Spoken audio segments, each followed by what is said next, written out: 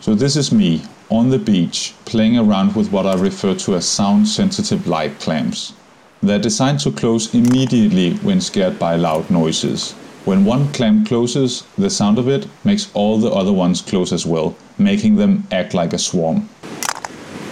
Hi, I'm Christopher, and welcome to the lab.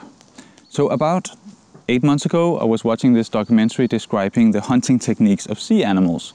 And in it, I noticed a particular fight between a starfish and a clam.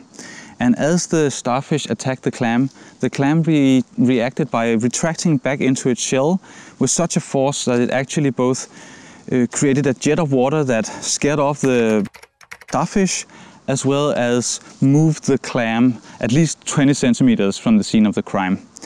And as I'm sure you know, retracting back into some kind of armor is a common defense technique in nature. You see it all over the animal kingdom, from animals such as armadillos to turtles and clams, of course. Anyway, I thought it was super cool and I thought it would make for a great project. So I started designing my own retractive clams. So in order to get an idea of what the clam should look like, I fired up Blender and I goofed around till I had something that I really liked. It obviously had to resemble a clam, but it also had to contain electronics and some sort of linear actuation that would allow the top shell to close quickly and then pop up to its original position. I had a strong feeling that I would spare myself a lot of headache if I kept the clams on the ground. But I could not help myself from making a rendering that I guess somewhat shows what it would look like to have them mounted in a tree. Maybe that's something for a Light Clams project 2.0. Now I threw what I had learned from Blender into a CAD program and started modeling.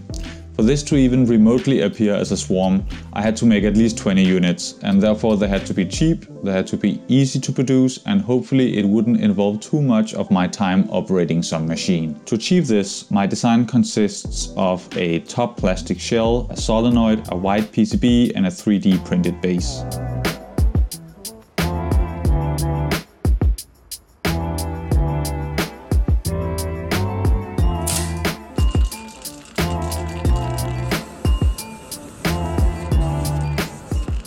The shells are spray painted black on the outside, but painted with a reflective material on the inside. This is so that light from the LEDs on the PCB will be reflected out of the shell, forming a nice even halo around each clam.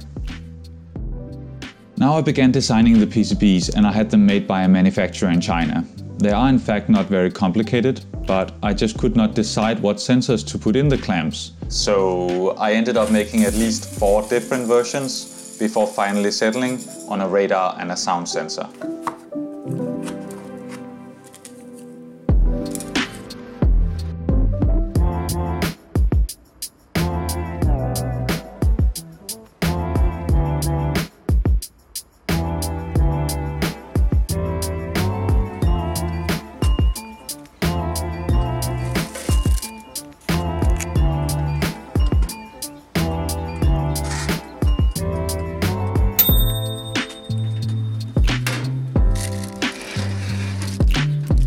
Since everything had to be relatively small for this project, I also needed a small chip to control each clam.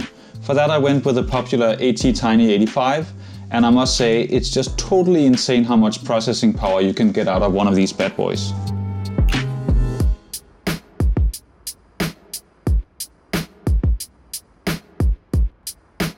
Alright, here we have it, the finished PCB.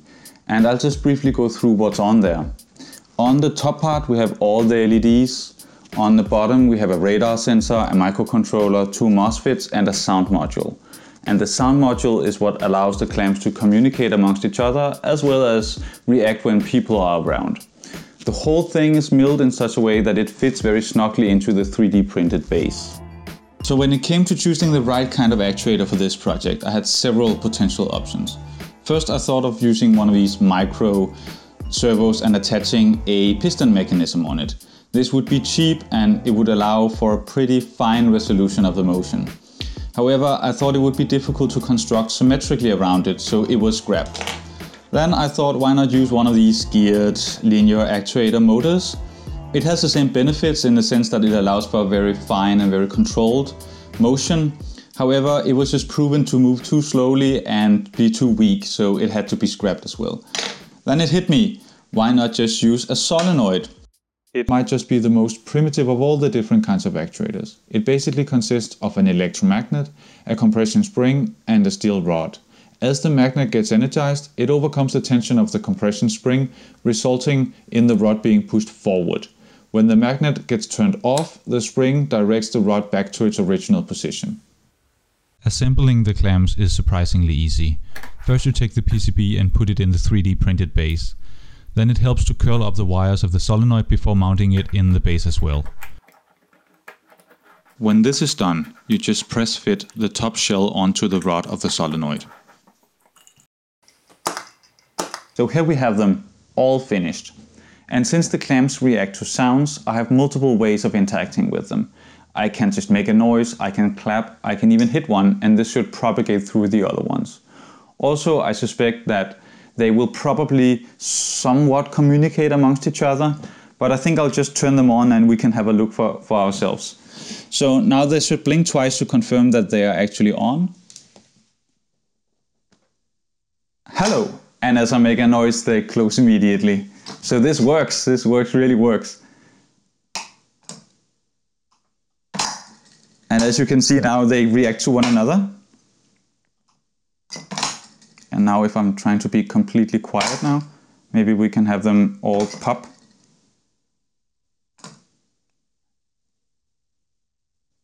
Yes, they work, they totally work, yes. I finished all 22 clams and I found a great location for them to be put into the wild. I charged the batteries and I packed what I needed to fix any of the clams if any broke while filming. This is what it looked like.